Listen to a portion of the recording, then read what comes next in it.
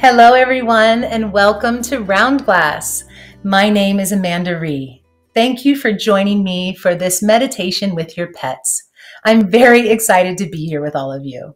So is my dear friend here, Graham, and my other friend, Benny, also a few other fur friends offset today.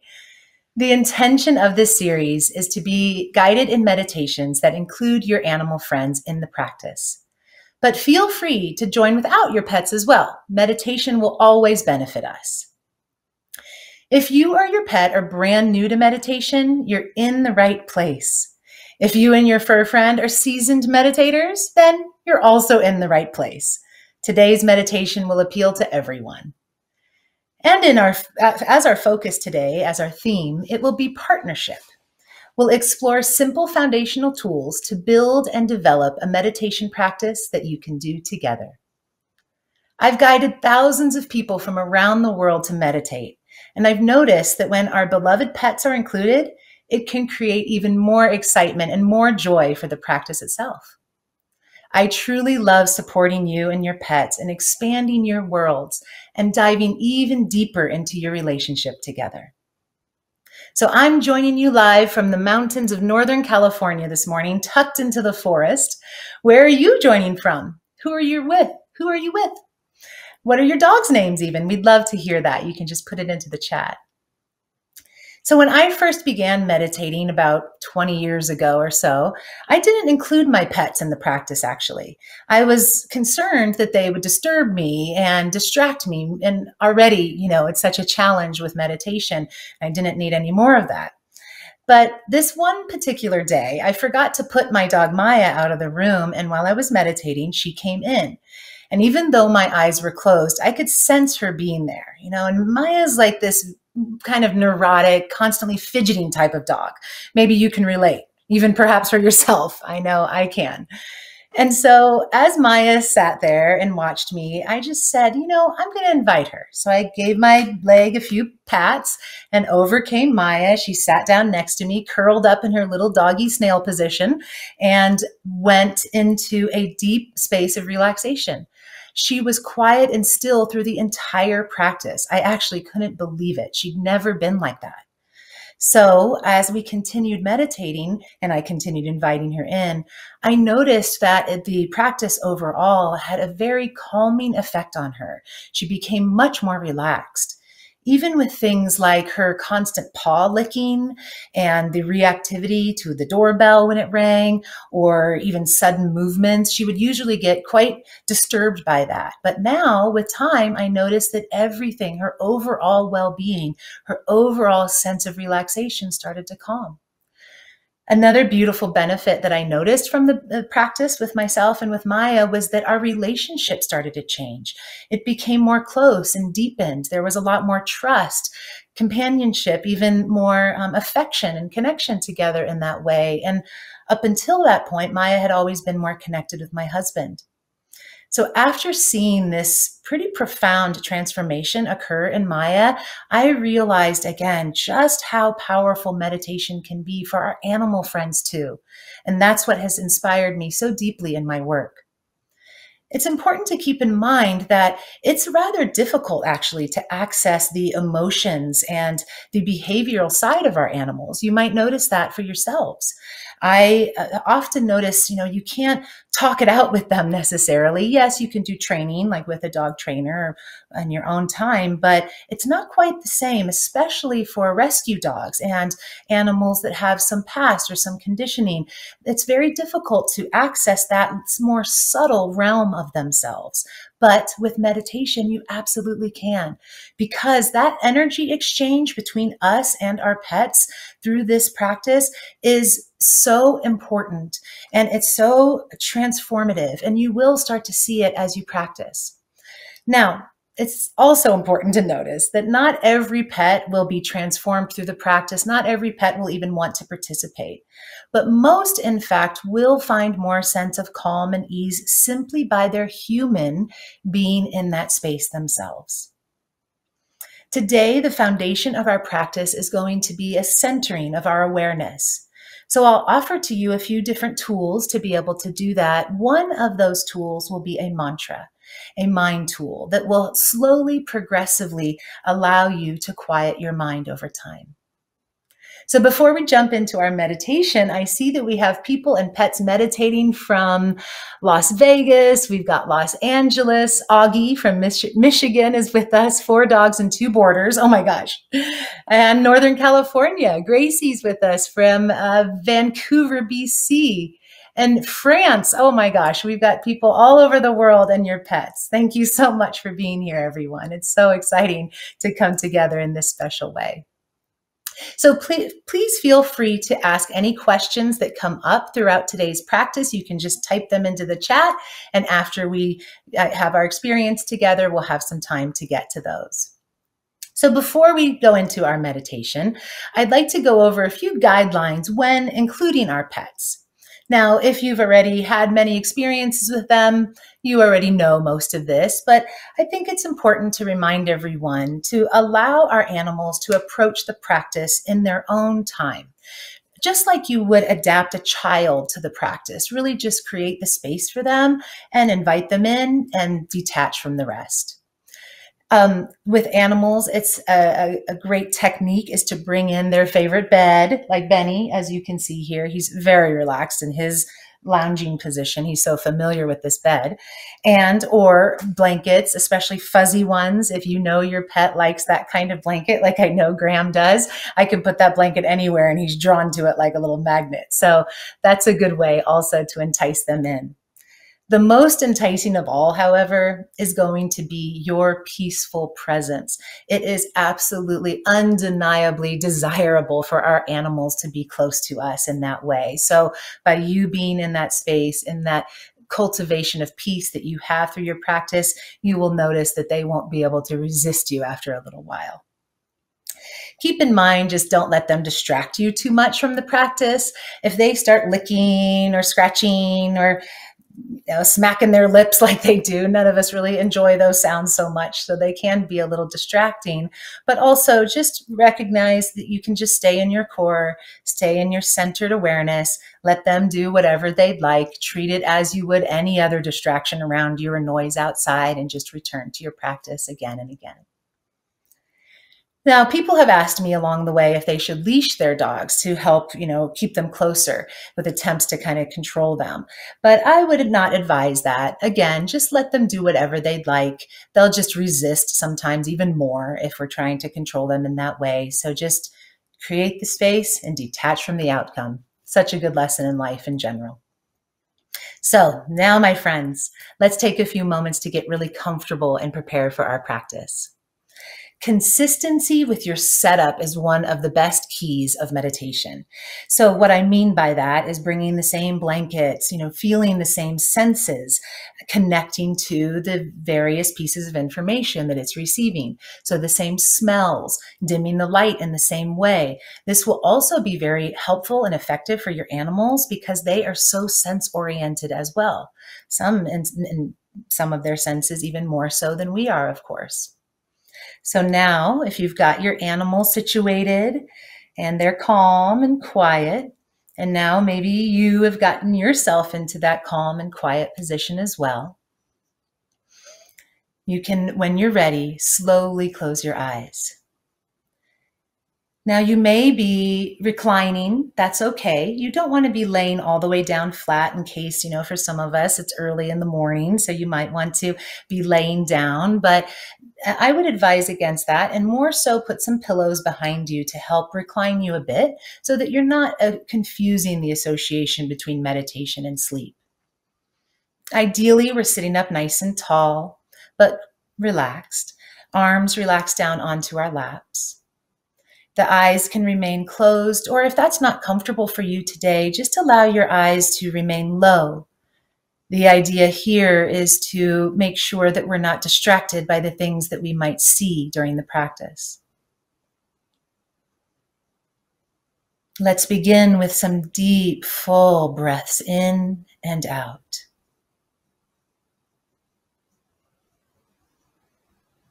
If it's comfortable in the beginning, at least, you can bring the breath in through your nose and out through your mouth. In through the nose, out through the mouth. A few more breath cycles like this. Noticing that the inhales can help to ground us into our body, into the earth beneath us. The exhales can help us to release any tightness, tension, any holding. Just let go.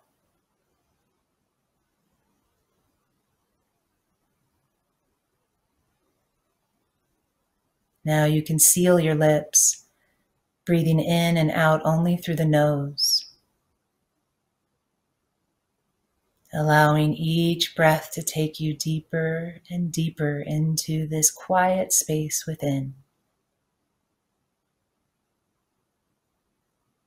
For a moment, you can tune in with your animal that may be by your side, maybe across the room, maybe in a different room altogether. Not being bound by any physical proximity. As you're breathing deep, just tune into them. Noticing that divine life force that breathes them is the same life force that breathes you. By bringing our attention to the true essence of all of us, it helps connect and unify every level of our being. Feel your belly expand as the lower lungs fill with breath. Then slowly releasing, softening the belly. Keep paying attention to the movement of the belly in and out, as that does help us to take those deeper, calmer, health-provoking breaths.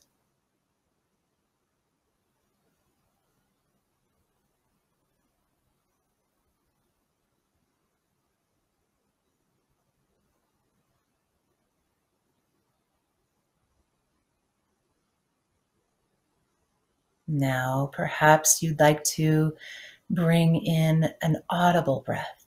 If this is not comfortable, just breathe naturally.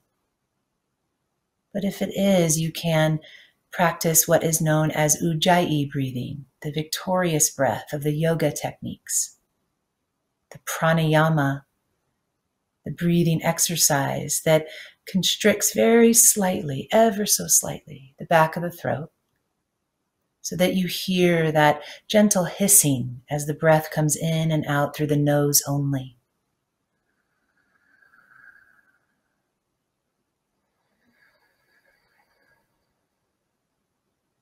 Keep your lips sealed gently.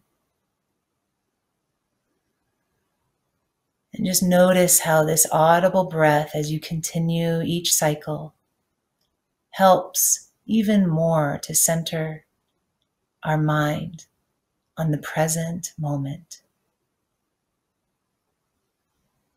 landing more fully here and now.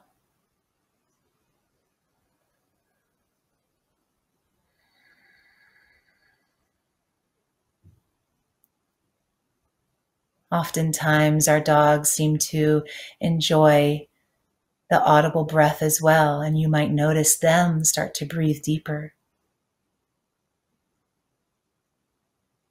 Maybe you can even hear their breath. Tuning in there and noticing the same centered calmness and presence that it may bring.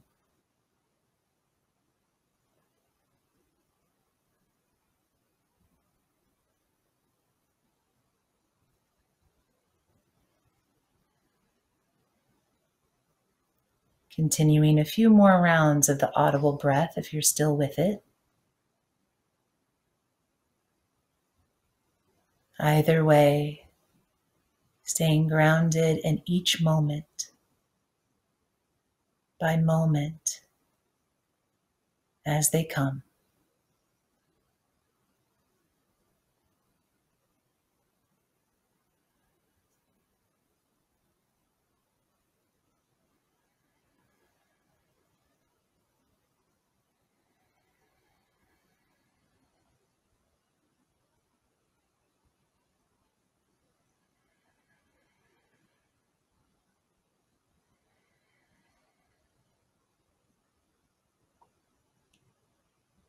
You can release now the audible breath, the ujjayi, and just breathing normally, continuing to keep the breath moving through the nose only. And now I'd like to introduce a mantra. If you'd like, you can use this mind tool or this mental anchor to help you rest the busyness of your mind. So you'll just repeat this word over and over and over again, allowing yourself to rest on it and in it.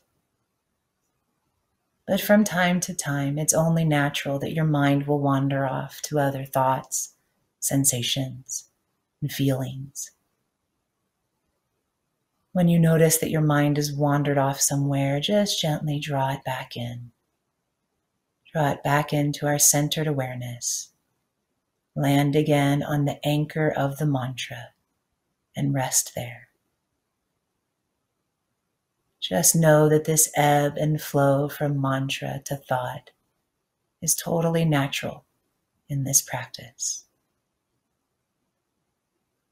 With time, your mind will land more easily on your mantra, creating even more space between each of the words, creating more peace and opportunity in your practice. The mantra that I'll offer today means partnership. It's a name that signifies a close friendship, a playfellow, or a companion. The word is Ar-Yamin. Ar-Yamin. Perhaps you'd like to repeat it with me out loud a few times. Ar-Yamin. Ar-Yamin. Ar-Yamin. And now a little softer. Ar-Yamin. Ar-Yamin. And now whispering it. Ar-Yamin. Ar-Yamin. Ar-Yamin. Now, continue the repetition silently in your mind without moving your lips or your tongue. Continue the gentle repetition. I'll let you know and draw you back in when it's time to finish that up. Ar-Yamin. Ar-Yamin. Continue that silent repetition, anchoring your thoughts, anchoring any fluctuations of the mind to the word. Ar-Yamin.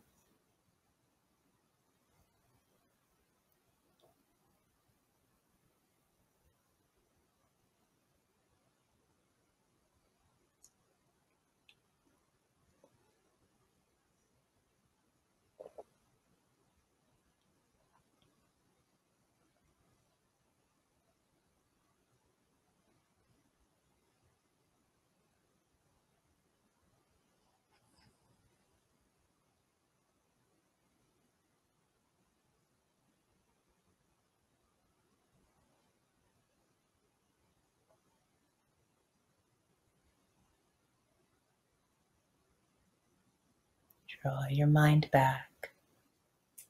Aryamin, Aryamin.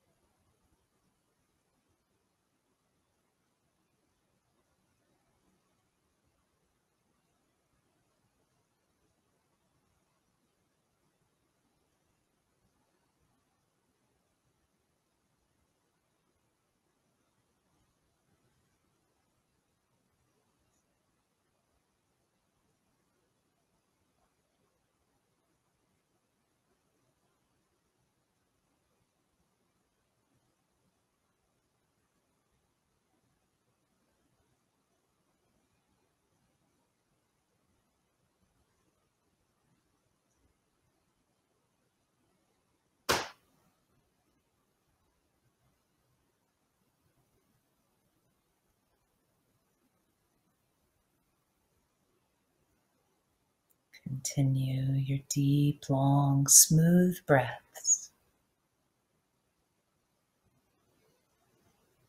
Aryamin, Aryamin.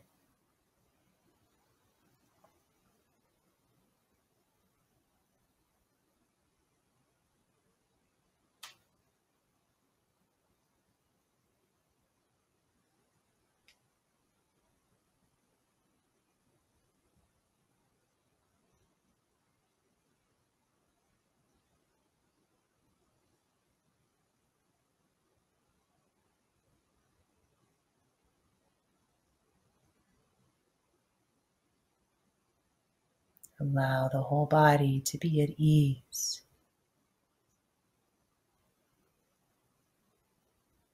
Aryamin,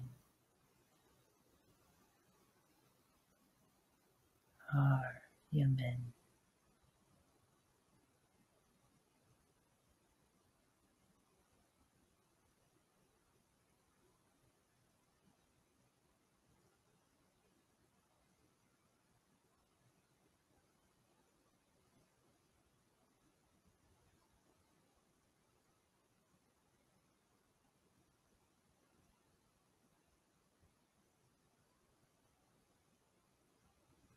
And now, after another deep breath, you can release the repetition of that mantra. Just let it go and rest easy here.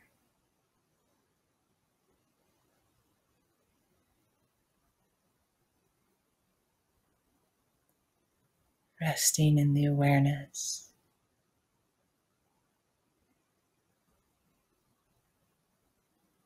Resting in the calm.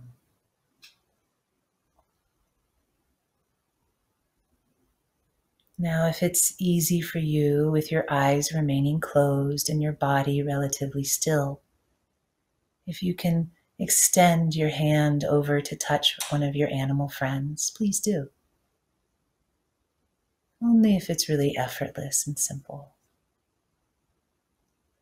Just making that contact with them while you're in this centered place, and while they are too. A partnership like this is like no other. It gives us access to unique experiences, inner wisdom, and healing.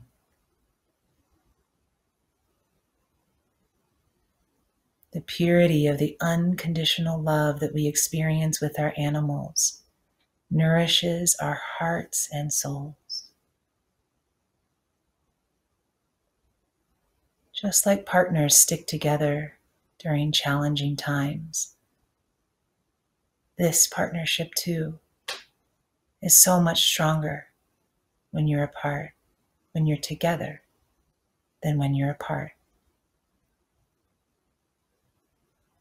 Many of us have noticed, especially over the last year and a half or so, that our animals have been a saving grace, true angels in our lives to help us through difficult times.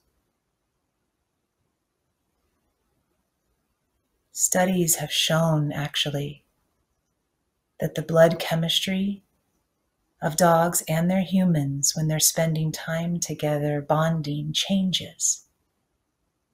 It's so interesting. We experience an increase in dopamine and oxytocin, helping us to feel better and to be uplifted. Them as well.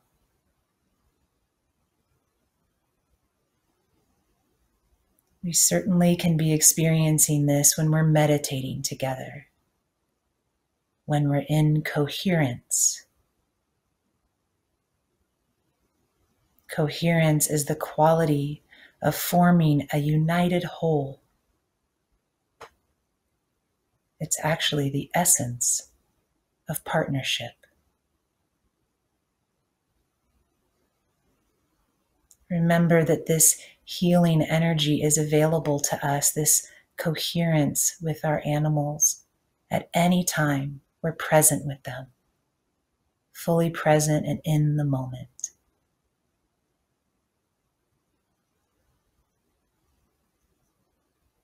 Before we finish our practice, this is an ideal time to set an intention for yourself and your animal friend, or send a thought or prayer,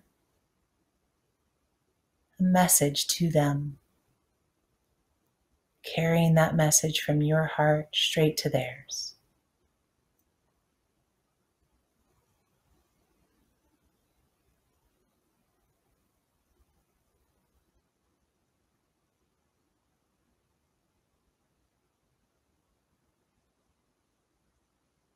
I'd like to finish our practice with a quote from the amazing teacher Eckhart Tolle in his book about animals called Guardians of Being. Continue with your eyes closed or low, your body still. Eckhart says, "The dog has no self-image, good or bad, so he has no need to play roles. Nor does he love himself or hate himself.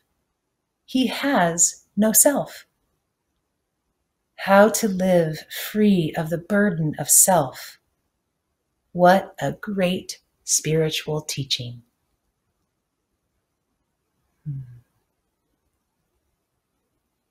Rest a moment in those words, in this beautiful and powerful connection that we share with our companions. Thanking them for being here and being in our lives, being our best buds.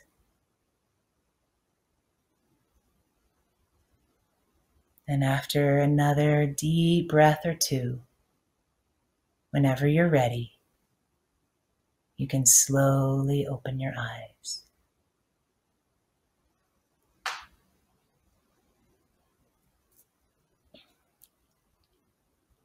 The sun has come up while our eyes were closed. When we sit in stillness together, even if it's just a small amount of stillness or a short amount of time, we are able to experience a boost in our health, our vitality, our immune response, our sense of balance, and our access to creativity. Many of these same exact benefits are available for our animals too. So let's take a moment to reflect. What did you notice within yourself throughout this practice? What did you notice for your pets? Share with us. Sometimes you will notice that there's immediate benefits from the practice. And sometimes it takes more time, more duration, like it did for myself and with Maya, as I shared with you. So if anyone has any questions and you'd like to put it into the chat. Sarah says, "My dogs recognize your voice, Amanda." Oh, that's so awesome, Sarah. Say hello to your 11 beautiful beings around you, or however many you have. Shout out to Anki in Ireland, who is there with her dogs, Shane and Finley. Oh, I love that. So one question here that we'll get into just a little bit is, sometimes my fearful rescue dog is so anxious He doesn't want to come to me. What can I do to help him trust me more? Well, just keep doing what you're doing. If you're here right now and you've meditated with your fur friend, then that is the perfect first and many steps. By being together in this space of ease and calm and stillness, that sometimes they've never experienced such a thing, especially if they do come through rescue or maybe have had some trauma in their past. They maybe have never sat next to a human in such a calm and relaxed and easy and safe space like that. So just give them that opportunity over and over again, daily for sure, and notice that that will not only help them to calm, but it will deepen your bond and the trust that you have together. So another question was the licking and the fidgeting during meditation. What should I do? Well, as I mentioned, you just ignore it mostly. Sometimes I will lean over and just touch my dog. Just send a message kind of down to them to relax and take it easy and take a deep breath, and they usually will too, and that'll soften things. All right, my friends. Well, my pack and I, along with the incredible team at Round Glass, want to thank you for joining us today. It's been wonderful. We'll be back again next week, same time and place, and we'd love to have you keep joining us. Each week, we'll explore different themes and various teachings to benefit the lives of our companion animals and ourselves. Remember that you can meditate with Round Glass live every single day, so you can check us out at round.glass or use the app. Until next time, everyone, we're sending you lots and lots of love. Namaste.